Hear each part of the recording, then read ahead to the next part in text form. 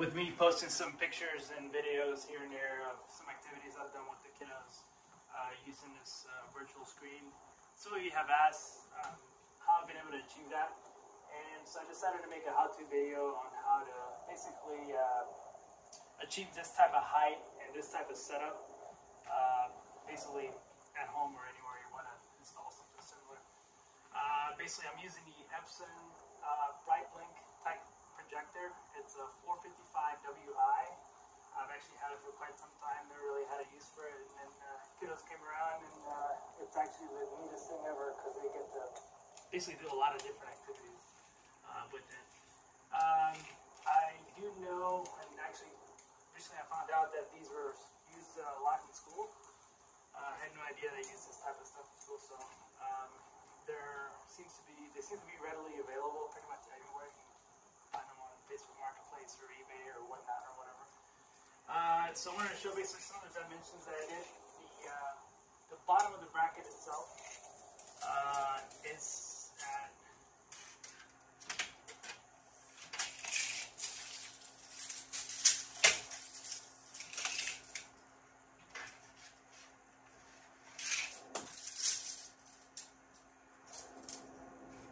around 69 inches, and then the actual frame for the overall width of the projector screen here is 78 by 48, and the type of whiteboard I'm using back here is basically you could use a wall if you needed it, but I went forward and basically got this whiteboard. It's basically dry erase board, or I believe I think the applications for like kitchen walls and something like that. Or whatever. But I added trimming to it. The whiteboard itself is probably like $7 for the entire sheet. The trim pieces were probably like less than $20, and they're pre-colored already, so that was a pretty neat thing.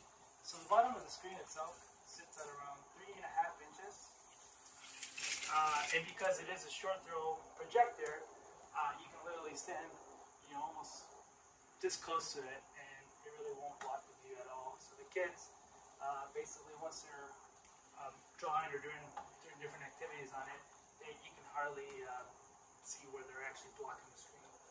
And so I wanted to go over some kind of cool things that you can kind of do with it using the desktop feature. With the kids, I use a highlighter version of the interactive software that this projector came with, and basically you're able to use it just for coloring on the canvas or paper or whatever. You choose different colors. The daughter is actually getting really familiar with using all the controls. Another cool thing is if you don't want to actually write on the actual desktop per se, you can always just do the whole entire screen. Let me get something a little thick here.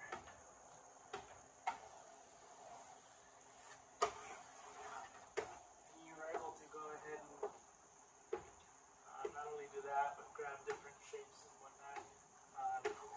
The kids get back to sewing their shapes.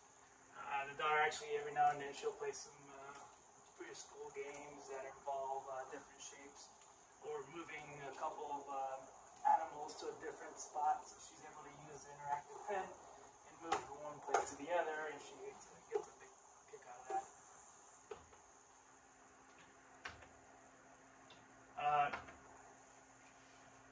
And basically, that's pretty much it. Not only are you able to watch videos on it, watch any kind of Netflix, Disney, or anything related. I have it cooked up to a PC, so that is actually why I'm able to do pretty much anything you want with it. The wife actually comes over here and she uses it for doing exercise videos, so she likes it because it's like basically at her kind of height level kind of thing. She doesn't have to look up, or she's got plenty of room to kind of move around and doesn't block like a typical projector would. So that's just a couple of examples. Towards the end of the video, I'll put some more examples of what you actually can.